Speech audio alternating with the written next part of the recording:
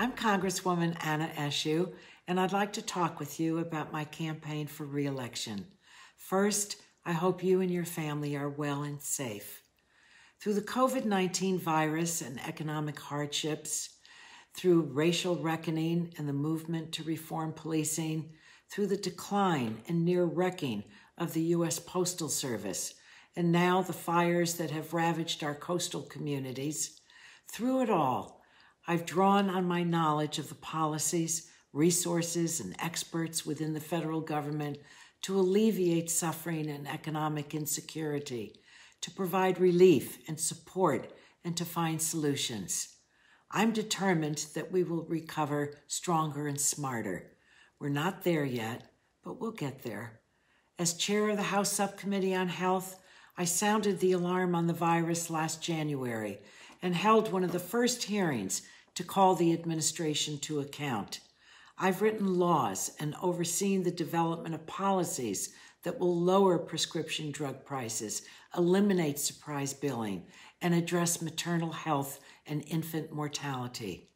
Over the years, I've had more than 45 bills signed into law by 4 presidents of both political parties. Together, you and I have championed net neutrality and privacy. I'm proud of our environmental track record, protecting open space and wetlands. To learn more about my work and those who stand with me, go to AnnaEshooForCongress.com. I'm Anna Eshoo, and I'd be honored to have your vote in the upcoming election. I'm Congresswoman Anna Eshoo, candidate for Congress, and I approve this message. As a third-generation Santa Cruz County resident, I want our county to be a place where youth, singles, families, and seniors all thrive. As the founder of Civonomics, my company worked with city and county governments for over a decade to respond directly to voters' concerns. I graduated from Stanford and have served on the board of directors for my own business as well as that of Digital Nest and the City of Santa Cruz's Downtown Commission. I know that doing things differently starts by working with you, the voter. I will rebuild county services based on your needs, learn from you to improve them, and invest your money wisely. Today, our county is stuck. We continue to study a $1.3 billion train that we can't afford. Our county roads score an F. We received $10.5 million from the state in 2019 to relieve homelessness, but didn't build a single home. And 2 grand jury reports on fire safety and preparedness blast the county's leadership for failure to understand the urgency and seriousness of the problem and act accordingly. These are the types of bad decisions and so-called experience we don't need going forward. It's time for a new approach. Helping our county recover from the pandemic and making progress on Black Lives Matter require new thinking. I have proposed new ideas for housing, homelessness, transportation, fire safety, and the environment, which draw on best practices nationwide. You can read about them at my website, manukoenig.com. I'd be honored to serve as your voice for change in creating a better Santa Cruz County for all. Hello, my name is Shebra Kalantari Johnson. I'm a mom and a wife, an immigrant and neighbor, a small business owner and social change leader, and I'm running for Santa Cruz City Council. Our community has been living in crisis in recent weeks and months. My thoughts go out to everyone who's been impacted, and my gratitude to everyone who's stepped up and helped. It's during these times of crisis that we can come together and rebuild a stronger future. We've done this before, and we can do it again.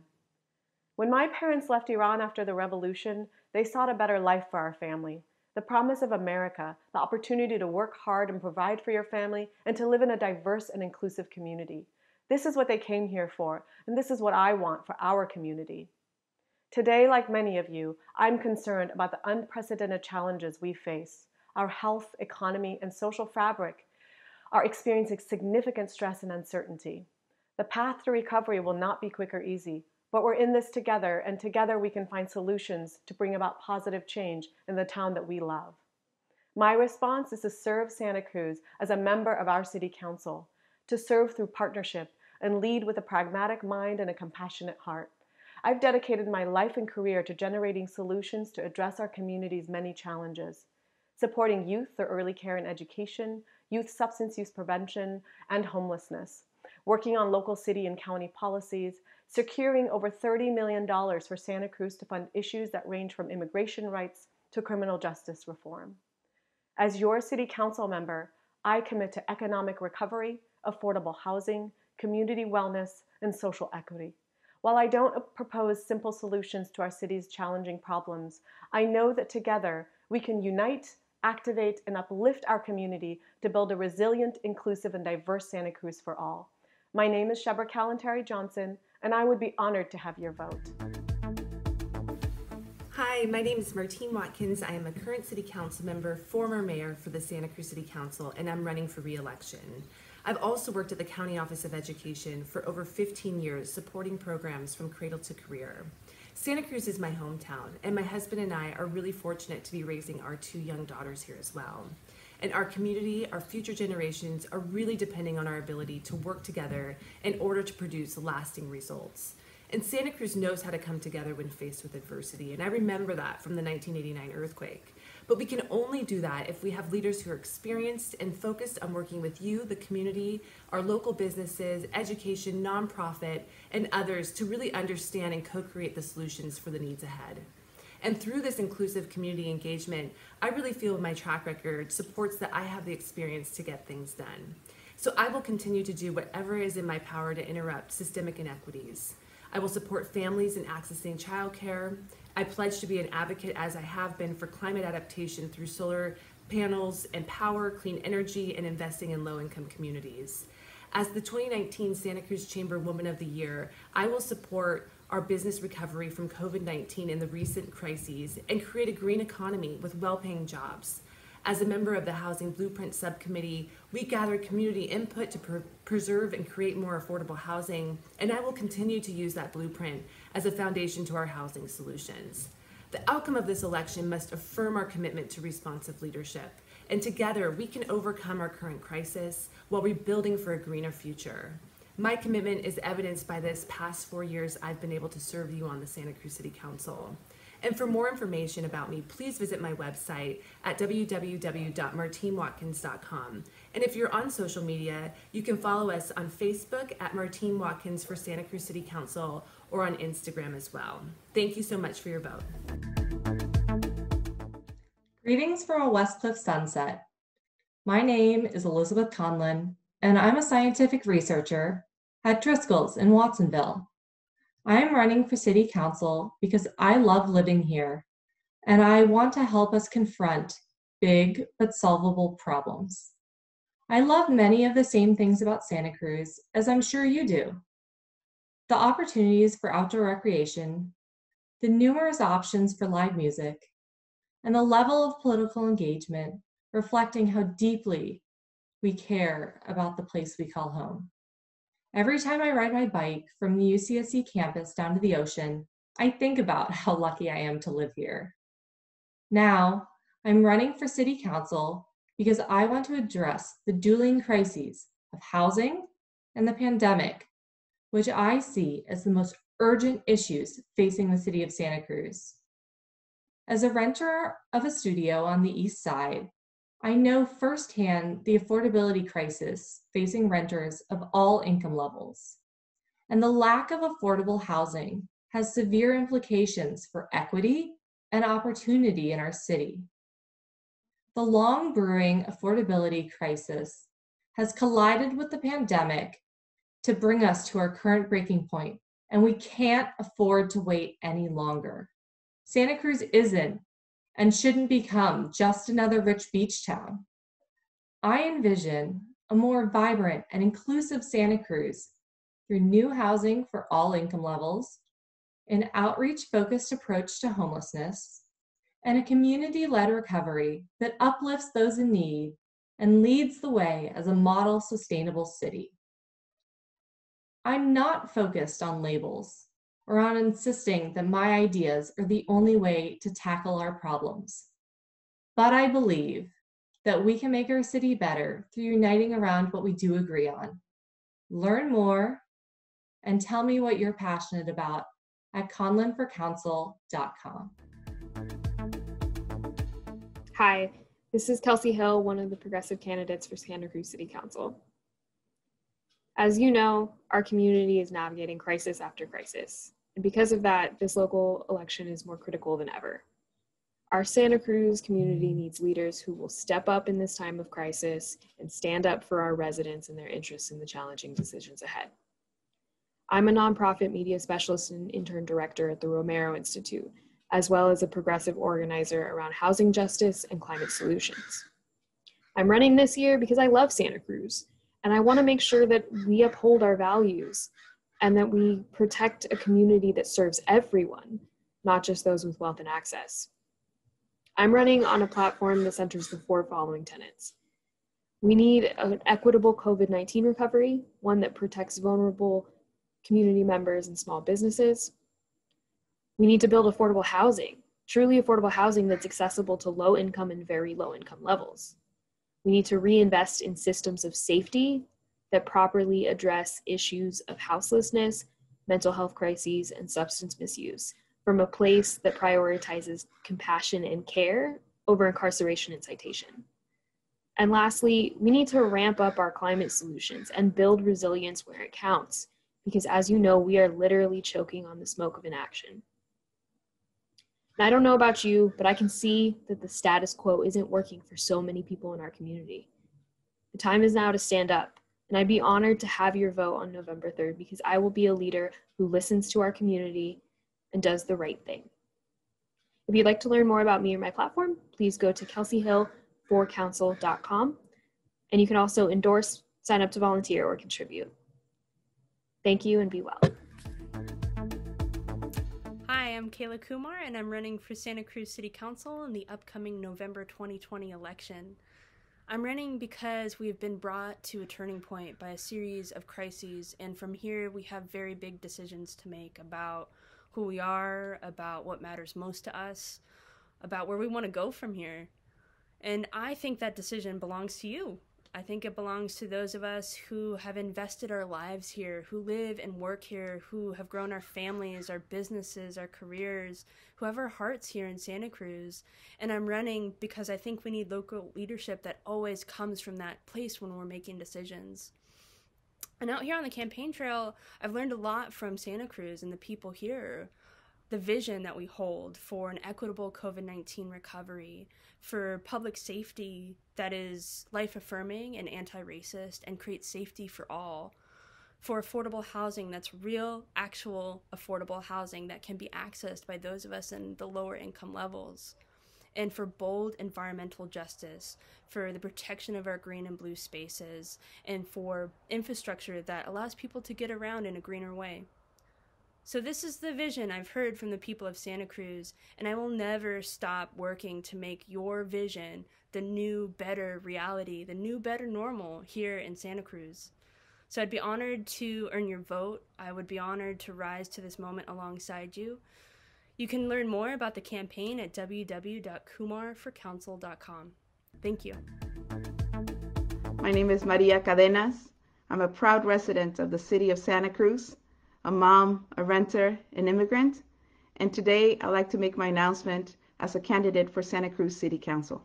Most recently, I launched Undocumented Monterey Bay, which was an effort to address the fact that due to the pandemic, many and the most harmed in our community will be undocumented workers. These are our neighbors who have lived here for 20 years. It is time for us to have deep conversations on what being a good neighbor is, and that includes housing. As a city and as a region, our people need to be able to live and have a room of their own. We need to look at affordable housing. We need to look at cross income. But most importantly, we need to be willing to accept the fact that it will change our communities in order to provide housing and a roof for every single one of the people already living here. Neighbors who are currently overcrowded in single-family homes deserve better. And I think we can do better. I'm running to provide a Santa Cruz for all because I know we can do better. I know that the future that we hold is available to all of us. I'd like to say that everything begins with love. As silly as it may sound, it begins there. We must connect to each other as people and as neighbors, and start from there. The policies ahead have difficult conversations, but they are doable and they're manageable, and we can get it done. This is a critical moment in time where we have to look at how we are investing to ensure that our budgets reflect our values. This is hard because comfort and habit are hard to break, but we have to do it. Just because we've done it so long for this way doesn't mean it's the right way. Let's refocus on our values, analyze our budgets, and make sure that they reflect the communities that we want to be. Hi, I'm Sandy Brown, and I'm running for re-election to the Santa Cruz City Council. I'm running because I believe local government should reflect our community values. For me, that means supporting policies and programs aimed at maintaining it and improving our parks and open spaces, tackling the climate crisis by building out bike and pedestrian infrastructure, and planning for sea level rise and other disruptions which disproportionately affect low-income people and neighborhoods, increasing the number of affordable units to be built in new developments, and dedicating city property for affordable housing, providing support and protections for renters and small business tenants struggling due to the COVID-19 pandemic, supporting workers' rights and living wage job creation, and critical supportive services for those who are homeless or at risk of homelessness. My approach to public service is motivated by my lifelong commitment to advancing the goals of economic democracy, sustainability, and social justice. It is also informed by principles of good governance. I believe that people should have a voice in deciding how the city runs, and that we must find ways to meaningfully involve the public in decision-making processes. In talking with people across the city, I've learned that many do not feel like their voices are being heard, and I want to be a part of changing that. As we navigate the challenging road of the dual public health and economic crises brought on by the COVID-19 pandemic, our public servants must provide collaborative and participatory leadership. Now is the time to meaningfully engage with the public about recovery and rebuilding. To learn more about me and my campaign, please visit www.sandybrownforcitycouncil.com. My 2016 campaign motto was "A Santa Cruz for All of Us," and it is in that spirit that I ask for your vote this year. Thank you. I'm Donna Lind, a Scotts Valley City Council member, having served 2 terms as mayor, and I'm running for re-election. In August, I celebrated 52 years working for the city of Scotts Valley. I started as a young high school student at City Hall, taking the minutes for city council meetings. I moved 1 year later to the police department and worked to become the first female Scotts Valley police officer, later a sergeant. I am proud to have served with Scotts Valley Police Department for a total of 40 years when I was elected to City Council 12 years ago. All of my adult life has been serving Scotts Valley. This is my home. The city of Scotts Valley had been working hard towards recovery from a fiscal crisis when COVID-19 hit. The effects of COVID have been devastating to our community, as it has to our neighbors. We've been working to support local business in every way possible, and then the CCU lightning fire struck, causing even more devastation. While serving on City Council, I have served with various commissions, including Senior Advocacy, Santa Margarita Groundwater Agency, Criminal Justice Council, Metro, Traffic Safety, LAVCO, and others. With my history with Scotts Valley and having served with the Scotts Valley Chamber of Commerce for the past 15 years, named Woman of the Year, serving as president of Fallen Officer Foundation, I bring relationships, critical knowledge, and experience valuable in working towards recovery. I have a proven record of service. I'm known to be very hardworking, and I'm committed to our community, and I'm ready to continue the work when re-elected to Scotts Valley City Council. Thank you. Greetings. My name is Jack Dillis, and I'm running for re-election to the Scotts Valley City Council. You know, we live in trying times with COVID-19 and fires everywhere, and our community is suffering as a result. I hope you and your loved ones are doing okay. In these tumultuous days, we need a steady hand to address the difficulties we are encountering. As a current council member, past mayor, and active community member, I understand the challenges facing Scotts Valley. As former finance director for 3 cities, I know that Scotts Valley must manage taxpayer dollars wisely. I bring a robust financial skill set to the city. As a former president of the Santa Cruz County Board of Education, I know that we must support our diverse students in Scotts Valley and throughout our county. I will continue to work to protect our environment and our quality of life for all as a member of regional committees focused on clean energy, clean air, sustainable groundwater, and recycling. As a member of the Seniors Advisory Council, I will watch out for seniors. On the Affordable Housing Subcommittee, my focus is to balance the need to maintain Scotts Valley's small town feel with some new housing by encouraging accessory dwelling units and by expanding the area in which new housing projects must build 15% of units as affordable. I will focus on mitigating community impacts from development. I will also prioritize public safety for all, economic development, and assisting our most vulnerable residents. I am proud that we recently opened up Glenwood Preserve for hiking, biking, equestrian use, and dog walking. I will work for more recreational facilities. I ask for your vote in these challenging times so that we can plan together for a bright future. Please visit dillis2020.com. Dear community, now more than ever, we need experienced leadership to ensure our kids get the education they deserve. I currently serve on the school board as the only Latina, and I'm running for re-election. Please consider the following as you keep our children's best interests at heart. I'm a product of Watsonville, raised by a hardworking family, attended PVUSD schools, and graduated from Santa Clara University. I'm a parent in PVUSD.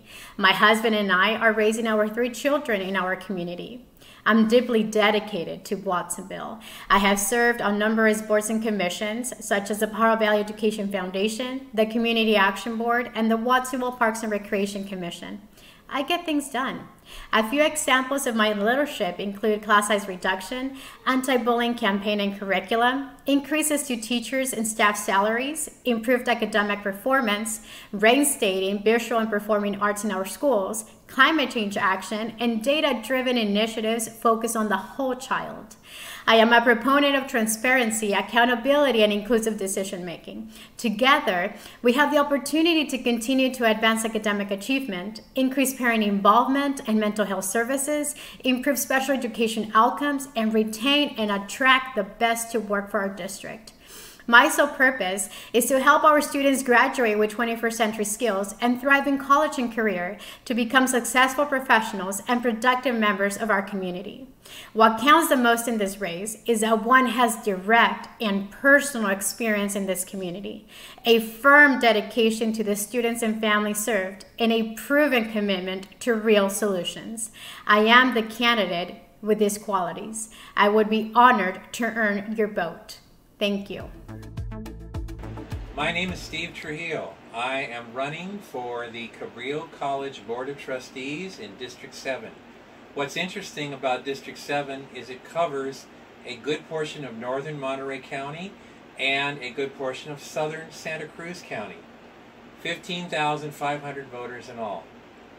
I have lived in both counties, including Salinas and Monterey up until 1998, and then in 1998 I moved to Santa Cruz County, so I'm very familiar with life in both counties. The reason I'm running is because community colleges are in crisis. 3 out of every 5 community college students doesn't have a bed they can call their own, doesn't have enough food, and doesn't even have medical insurance. Therefore, I am suggesting that Cabrillo College needs to establish an Office of Ombudsman to help any and all, both students and employees, make sure that these 3 basic needs are met. Currently, there is no such office. In addition to that, we must not go to the homeowner every 4 or 5 years to ask them to come up with another $100 per year on their property taxes to fund Cabrillo. It's not fair. I support Proposition 15, which would eliminate that issue by allowing commercial firms that make more than $4 million a year in profit to have their property at market value rather than the value that they purchased it at. That's only fair. Now, I'm hoping I'll have your vote. I am Steve Trujillo, candidate for Cabrillo College Board of Trustees. Vote November 3rd, Trujillo for Cabrillo.